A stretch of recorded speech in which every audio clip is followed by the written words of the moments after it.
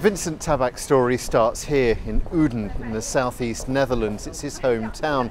He grew up here with his three sisters and brother, what many people would regard as a normal upbringing. Tabak's CV is hardly that of a killer.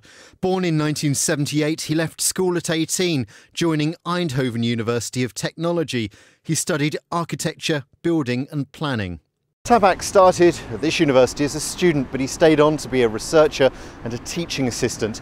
In his 11 years here, they say he caused no problems. He was responsible for no attacks. He has no previous convictions. In 2007, he moved to Bristol when he started work at the Bath branch of the engineering firm Bureau Happold. His CV lists his interests as hiking and travelling.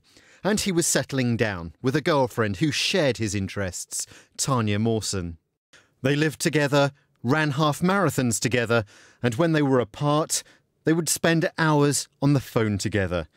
But Tabak had a sinister secret that he kept to himself. He spent hours online looking at violent pornography, images of strangulation during sex.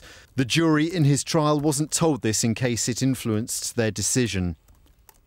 Only Tabak knows what happened inside 44 Canning Road last December, why he killed his neighbour Joanna Yeates.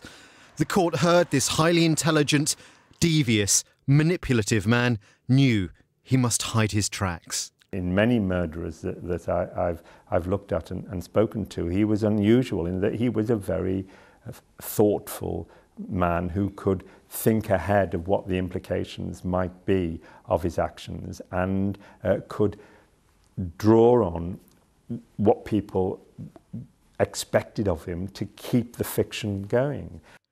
Tabak's brother has told Dutch TV of his disbelief that Vincent was a killer. I really can't imagine that he's capable of doing something like this. Of course, I know him for quite a long time, and he's a very friendly, warm and helpful guy.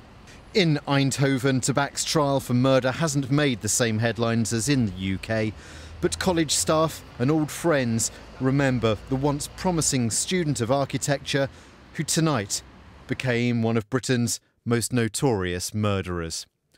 Robert Murphy in Eindhoven for the West Country Tonight.